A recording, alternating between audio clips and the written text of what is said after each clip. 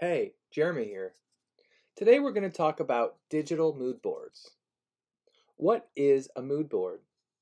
A mood board is a curated collage of images, photography, designs, or illustrations that might include materials, textures, color palettes, and descriptive words. This visual storytelling tool is used by artists and designers alike to illustrate the idea they are looking to actualize. The intent is to help you define your project's style or concept and to help communicate your vision to others. Step 1. Identify your target. Define what your theme is and/or who your demographic is. If you are developing a mood board for a particular person or lifestyle brand, what type of objects and things would that individual surround themselves with? Step 2. Collect more images than expected. Collect high-resolution imagery for your theme and/or demographic. The more imagery you collect, the better. You can always edit and curate your final choices at a later date. Step 3. Curate the type and amount of images.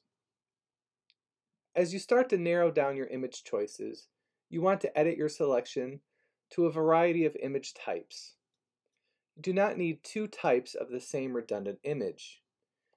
All you need is one perfect specimen of that one type. Types include, but are not limited to, emotive images. This type of image communicates a feeling, and often of a person communicating an emotion through body language, gesture, or dramatic lighting. A textural image. This type of image, often a detail image, communicates a haptic sense, the feel, hand, and experience of a surface. Product images. This type of image is an object sold to meet the customer's need. This can be a handcrafted item or a manufactured object. I recommend two different types of products: a vehicle, home goods, electronics, etc. Art image. This type of image is about creative expression and imagination.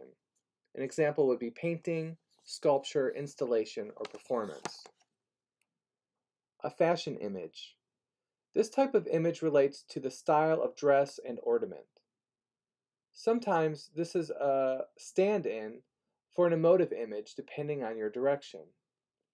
This type of image can also reference clothing, footwear, accessories, hair, and makeup. Architectural image. This type of image relates to a building and/or structure, providing a sense of place and support for all types of human activity. A nature image. This type of image includes plants, animals, landscape, and products of the earth, atmosphere, geology, and ecosystems. Step 4. Organize and compose images. The visual layout and composition of the mood board is just as important as the image itself. Some of your images can lead your eye toward a specific direction. For example, if a figure within a photograph is facing left, you'll want to place it to the right side of your mood board to direct your attention back to the center of the layout. This logic relates to all imagery. Does the theme speak to a more static or organic layout, layered or singular placement? Step 5. A color palette. Observe the color relationships shared between your mood board images.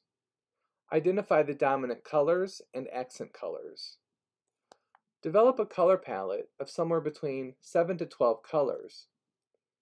Make sure that your color choices have the potential to create contrast between the hue, complementary opposites, the value, light and dark, and saturation, bright to dull. You want to have a range of colors that play well together. Do you have a range of highlights, midtones, and shadows? Do you have neutrals? Step 6. Organize and compose color swatches. The visual layout and/or color sequence of swatches are important to the mood board's composition. The typical shape of a digital color swatch is a square, long rectangle, or circle. Some designers integrate color into the ground or graphic elements on a mood board.